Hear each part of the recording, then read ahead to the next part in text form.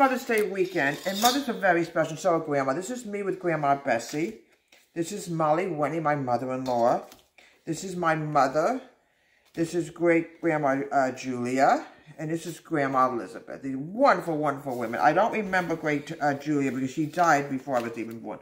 Well, today for Mother's Day, which is very common to take to church tea parties, mother-daughter events, is tea sandwiches. And these are Grandma's dishes. I'll show it to you in a second.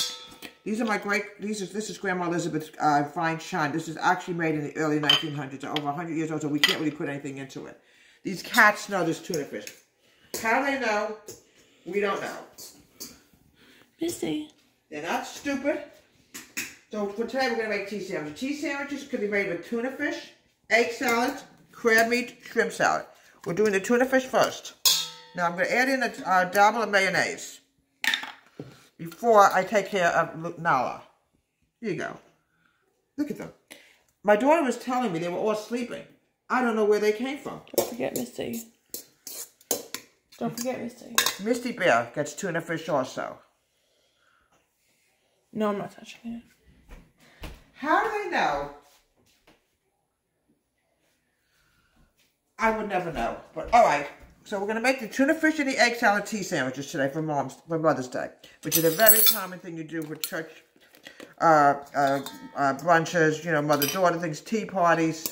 We're going to mix this together. You want it to be really good. Watch the mayonnaise intake because these are very tiny sandwiches, folks. Now, the next thing I want to do is I'm going to add my salt. This is absolutely perfect for Mother's Day. Mix this together. Now, the next thing I have to do, you want it to look like this, very dainty. Serve a very dainty cookies. That's what Mother's Day is. Cut the crust off your bread. Yeah, I think about my mom all the time this time of the year. It's very hard. But on the other hand, I have kids, and they, you know, always give me a nice, very beautiful Mother's Day. You want it to be very delicate looking. There we go. Make sure everything is off, all crust are off. Perfect. Now, the next thing I have to do, folks, if you have a toothpick, great. If you don't, it's not a big deal. Let me wash the spoon, and we're going to go to the next step. You want to make sure the tuna fish is off the spoon before I go to the egg salad. Now, if you have crab meat, you can also use crab meat when you make your tea sandwiches. A dabble of mayonnaise. Like I said, Grandma's china is over 100 years old. I can't really, I'm afraid to touch it, folks, because I don't want to take a chance. Because it's so delicate, it can break in my hands. That's how delicate it is. It was made in the 1900s. I'm guessing her mother-in-law, Grandma Julia, must have given it to her. Okay, now I'm going to add my salt. And you're going to see my tea sandwiches come to life. Tuna fish, egg salad. You don't want to put a lot on, folks, because these are very small sandwiches, folks. You just want it to be very attractive. Now, if you have toothpicks, you could use a toothpick. Here you go.